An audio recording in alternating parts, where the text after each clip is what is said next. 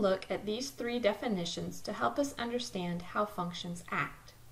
The first states that a function is said to be increasing if the function rises from left to right.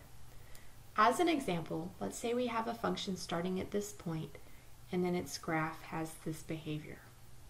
As you read the graph from left to right, because the function I say is going uphill, or it's rising from left to right, then it's increasing. The next definition down, a function is said to be decreasing if the function drops from left to right, or it slopes downhill. So let's say we have as an example this function. That function would be decreasing because as you look at it from left to right, then you see that your function is going downhill. And then finally, a function is said to be constant if the function values remain the same from left to right. This would be an example of a function that would be constant.